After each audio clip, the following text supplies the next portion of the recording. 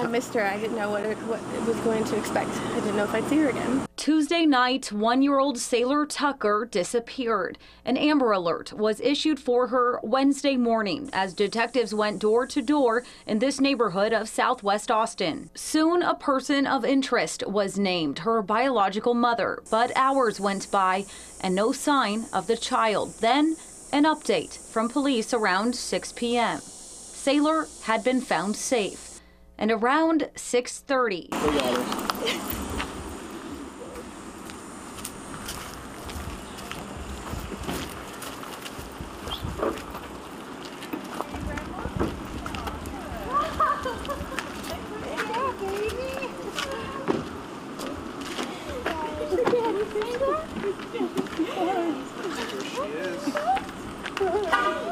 You're so welcome.